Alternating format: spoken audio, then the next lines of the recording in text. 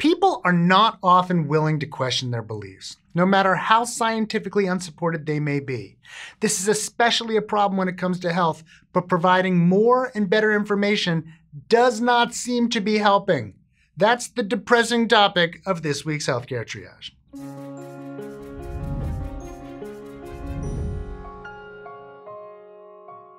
In a paper published earlier this year in Nature Human Behavior, scientists asked 500 Americans what they thought about foods that contain genetically modified organisms. The vast majority, more than 90%, oppose their use. This belief is in conflict with the consensus of scientists. Almost 90% of them believe GMOs are safe and can be of great benefit. The second finding of the study was more eye-opening. Those who were most opposed to genetically modified foods believed they were the most knowledgeable about this issue, yet scored the lowest on actual tests of scientific knowledge.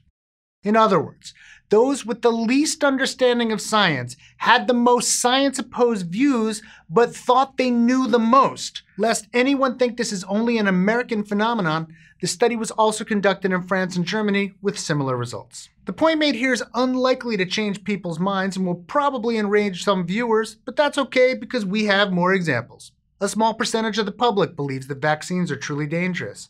People who hold this view, which is incorrect, also believe that they know more than experts about this topic. Many Americans take supplements, but the reasons are varied and are not linked to any hard evidence. Most of them say that they are unaffected by claims from experts contradicting the claims of manufacturers.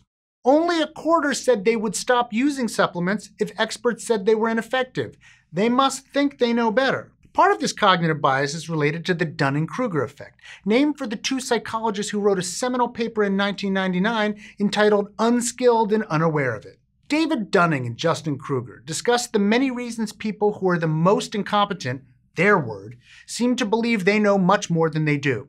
A lack of knowledge leaves some without the contextual information necessary to recognize mistakes, they wrote, and their, and I'm quoting, incompetence robs them of the ability to realize it. This helps explain in part why efforts to educate the public often fail. In 2003, researchers examined how communication strategies on GMOs, intended to help the public see that their beliefs did not align with experts, wound up backfiring.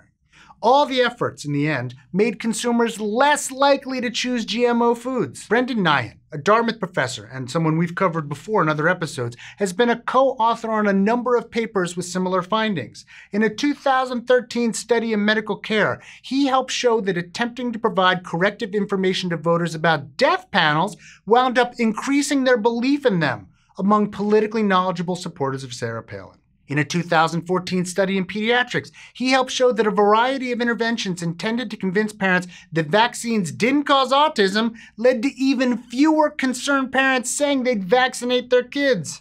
A 2015 study published in Vaccine showed that giving corrective information about the flu vaccine led patients most concerned about side effects to be less likely to get the vaccine. A great deal of science communication still relies on the knowledge deficit model, an idea that the lack of support for good policies and good science merely reflects a lack of scientific information. But experts have been giving information about things like the overuse of low-value care for years to little effect. A recent study looked at how doctors behaved when they were also patients.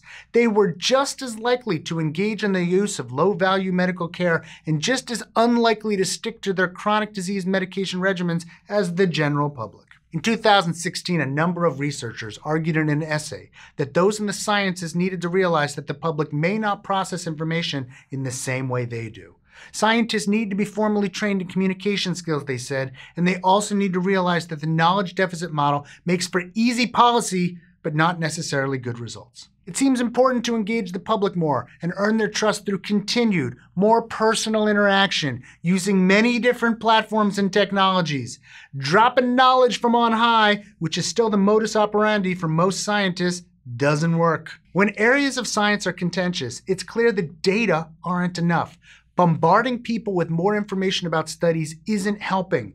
How the information contained in them is disseminated and discussed may be much more important. Hey, did you enjoy this episode? You might enjoy this other episode on how it's so important for scientists to engage in dissemination of their own work. We'd especially like to thank our research associate Joe Sevitz and of course our Surgeon Admiral Sam, and like them, you can support the show at patreon.com/healthcaretriage. And you can support me by buying my book, The Bad Food Bible.